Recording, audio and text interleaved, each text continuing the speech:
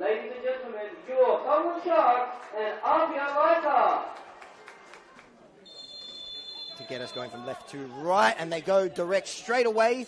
Their skipper trying to launch one forward for Jay McGowan. Reverse pass as well. Plays it to Armson. Lovely 1-2 between Gibson and Upson. It's Gibson at the near post, and he nearly threaded it through everyone. Segredo holds the ball up. Showing off a little bit of pace as well, and vision if he can find the pass. It falls back to Segredo, goes to the outside of the boot. What a goal by Jordi Segredo. We've seen some amazing goals this season. That might be the pick of the bunch. From Franco Parisi, Simmons looks for the diagonal ball. Flag stays down. It's Gibson. Cuts in on his left foot, still with Gibson, and straight in. Venture forward in the meantime, and a little bit of pace here. Still going. This is lovely football, and it's sent over the bar. First chance from Sutherland. It was Karkovsky, who is opposite fullback. We've seen him do that a couple times. So outside of the boot, Kaspers does well to bring it down, and it's another amazing goal from APIA.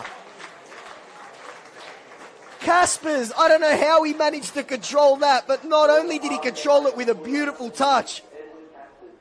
Sutherland fans can't believe it because their team is on the back foot once again, drilled low and hard.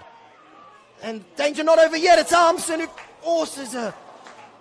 Doing a fine job down that right-hand side, as is his opposite fullback, Seiya Kambayashi, who's on the ball now. He's got two APIA players waiting in the middle. One of them is Gibson, and that is 3-0 for APIA. And that is the cherry on top of what has been a perfect first half performance by the defending champions, who are flexing their muscles here at Seymour Shaw.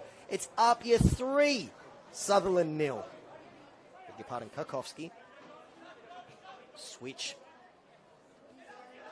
Segredo, it's Dakota Askew. Lovely ball for Jack Armson, and it's 4. Can you believe it? APIA have their 4th goal here at Seymour Shaw. Dakota Askew lurking, and an absolutely insane scoreline here at Seymour Shaw.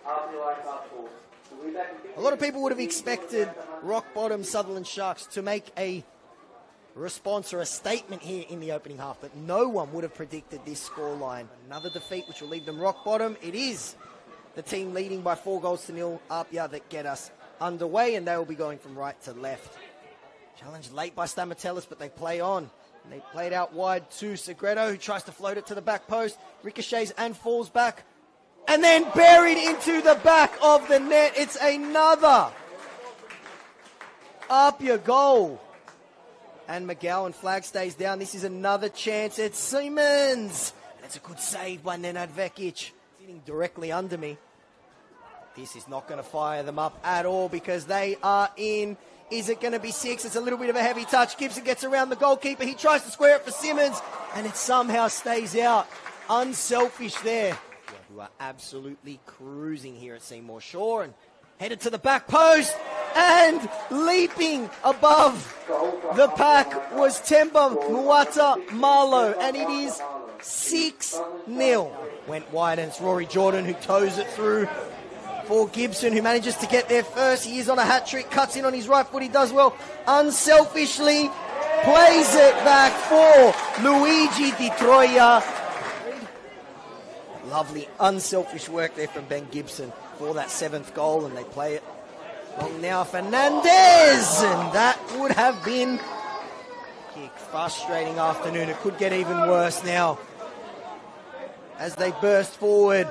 It's Denmead. Denmead low, hard, and saved. A great performance from him and the rest of this APIA team on what has been an absolute demolition here at Seymour Shaw. A clinic from start to finish as the defending champions remind everyone why they are the defending champions. You don't need to adjust your headset because APIA have won by 7-0 against the Sutherland Sharks. Still plenty of football to be played in 2024.